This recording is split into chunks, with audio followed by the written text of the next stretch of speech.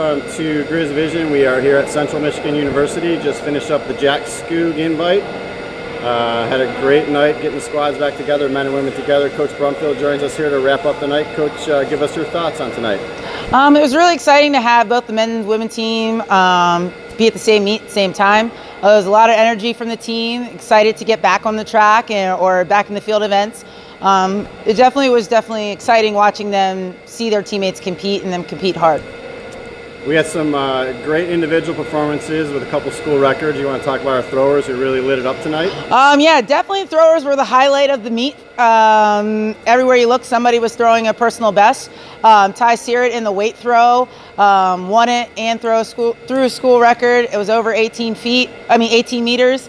And then you had Gabby also in the weight throw, broke her own school record and threw over 17 meters. I think it was 1750 something. So that was exciting. And then have other people in that group hit personal best was also exciting. So definitely a strong performances from the throw squad. Great way to start off January with a group back together. And next week we're splitting squads, doing Saginaw Valley on Friday, and then we've got a small group going down to IU Friday, Saturday. So give us your quick thoughts on that.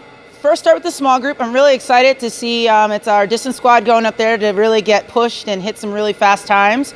So I'm excited to see them show up at a big meet and definitely show out and represent our university well.